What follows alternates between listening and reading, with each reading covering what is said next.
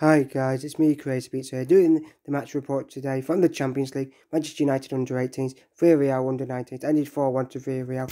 Manchester United did start out very giving the ball away all over the place. They took the lead after 5 minutes. They dominated the first half, creating loads of chances. They scored 3 goals. United just kept pressuring them, kept creating chances too. We kept giving the ball away all over the place. We just kept missing chances. They kept cutting us through. They kept missing chances. They scored before half-time to make it 4-1. And it was all over then. And then we dominated the second half. We just creating chances and chances and chances.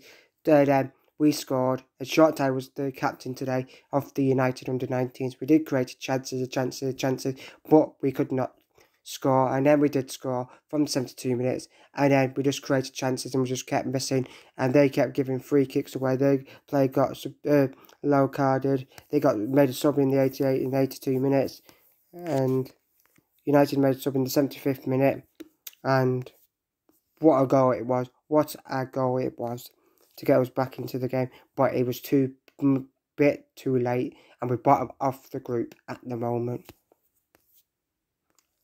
And yeah, 52 minutes, we got a lower card. Half time was 4-0, and we just kept giving the ball away. Both teams kept making fouls, and both teams kept making loads of subs. We kept making fouls. Both teams created chances, but United just couldn't score.